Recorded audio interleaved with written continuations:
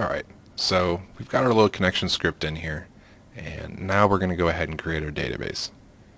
This might have been a little bit backwards way to do it, but I wanted to show you how to write this out. So now let's go ahead and create it. So we're going to go to our browser, and we're going to use the phpMyAdmin tool, which if you remember from our previous video, we just need to go to localhost, then /phpMyAdmin. Now there are other tools out there for working with MySQL. We're going to use this. This is probably the most common or standard. It comes with pretty much any hosting package you buy. It comes with XAMPP, and it's a pretty good tool. So let's go ahead and click on the Databases tab. Now you'll see all these databases here. These are the ones that are already kind of built into MySQL. Just ignore these. We want to create our own, and let's call this Atom CMS. And we'll do create. And now you see it over here on the left, so we can click on Atom CMS. And here's our database. Now it's empty. We don't have any tables or data in here, and that's fine. But what we also don't have is any user setup for this. So let's click on privileges.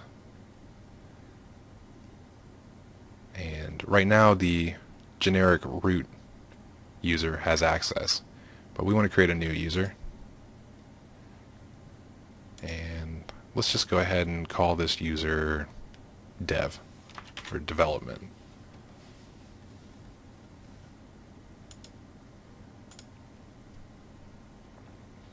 And for host, just leave that as any host.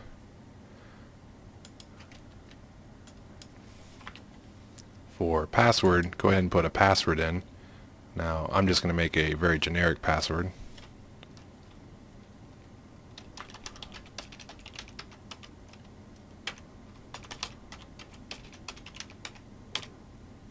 Which is the password 1. Now I recommend being a little creative with your password, especially if you're on a remote server. If you're working on your local machine and you don't really have it available to the outside world, then it's not a huge deal, but still a good practice. And then down here for database for the user, we'll go ahead and do grant all privileges to database Atom CMS. And come down here and check all. Down the road, if you're creating users, you might want to pay a little more attention to what you're allowing them to access. But in this instance, we're fine. So we want to click on Go. And our user was created. Now let's hop back over to Aptana, and let's fill in the blanks here. So our host is going to stay at localhost. Our username, however, is going to be dev, or whatever you called yourself. And for password, the password 1 is the password I chose. Pretty creative. And the database name is Atom CMS, or whatever you called yours. And let's go ahead and save that. And as long as everything was put in correctly, if you refresh the page, you shouldn't see any errors. But let's just hop over to Aptana again, and let's go ahead and put something in here incorrect. Like, let's change the password to the password 2.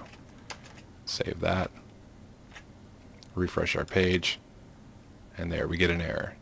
So that's telling you that something happened with your connection. So it could be your password's wrong, the username is wrong, etc. So let's put that back, save, refresh, and our error goes away. So let's add something else here, and this is going to be, we're going to give it some instructions for what to do if the connection isn't correct. And we're going to say, after the parentheses here, or, and my personal favorite function, die, and we're going to put in a little message here, error, colon. So that's going to print out error, and then we're going to actually tell it to print out the actual error. So MySQL I underscore underscore error. There you go. Now I'm actually going to bring this page back over here and close these so we can get a full screen view here. One thing Aptana doesn't have out of the box, and probably the only thing that I miss from Dreamweaver, is a good word wrapping. So your lines, or line wrapping, it doesn't bump down to the next line. There are some plugins for that, but I've gotten used to it. But so now, if there is a problem, it's going to spit out the error. And let's go ahead and change this message here. We'll just call this, say, could not connect because. That's a little more descriptive. So we'll save that and pop back over to our page, refresh, and nothing because everything's correct. So let's go over here and change our password again so that it's incorrect. Save that, hop over here and refresh, and I realize I forgot something. This MySQL underscore connect error is actually a function, so we need to put our set of parentheses here. And we save that, and if we go over here and refresh, there we go. So we've got this message that we've already seen, but then underneath here we get a little more descriptive. Here's our little string we put in here, could not connect because, and then here's the error. Access is denied for the user dev. And generally, if it's showing the username is correct, if you know that's the correct username, then odds are it's the password that's wrong. Now the other thing that happened here, which is great, is because of that die function, we pretty much killed the page. Whereas before, we were seeing the page load underneath this. But in this case, we're saying if we can't connect to the database, we don't want to show anything. And that's good for many reasons. I mean, sometimes you might not want that to happen. But if there's something wrong here with the database connection on a dynamic site, then odds are we're not going to be pulling data correctly throughout the page. So there's going to be errors all over the place or missing content, and it's just going to be a big mess. So this kind of alleviates that. So now we have a database and we have a connection. Now for those who aren't familiar with databases and or how they or why we're using them in a dynamic website, the reason is we store data like page content, things like that, in the database, and then we retrieve it. So for instance, with Facebook, your Facebook page, there isn't a page out there called Alan Quant or Joe Blow user, you know, even though you actually have a URL, you know, facebook.com/Alan, you know, whatever, that page doesn't really exist. There's no static page with all your info on it. What there is a page, probably called profile or something like that, it would just be generic. And on that page are a bunch of instructions. And those instructions are telling the page to load certain data from the database based on whatever information you gave it. So that /Alan is actually telling that page that Alan is the username. Go to the database and find all the information about Alan.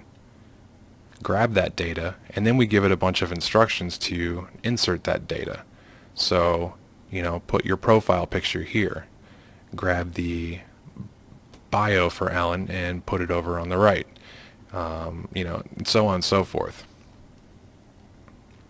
And you know, so that's a kind of generic example of why a database is used. And so in our case, a database is going to hold the content for our pages. You know, if we want to create like a blog, it's going to create. We're going to have a table to hold all of the entries for the blog. Photo gallery, it's going to store the information for all the images, things like that. So if you're coming in from the last series, then you already know all this. But if you're new to this, that's a little example of what the database is for. So a quick peek over here back at phpMyAdmin. Click back over here on Atom CMS or whatever you called your database, and this is where we're going to create the content for a database. And with a database, again, if you're not familiar with a database itself, a database is just a way to store data. And we store that data into tables. And if you need to know a little bit more about that, we have videos on our YouTube channel about MySQL databases and web databases in general. So what we're going to need to do is create some tables in here to hold our page information and so on. So we'll be doing that soon.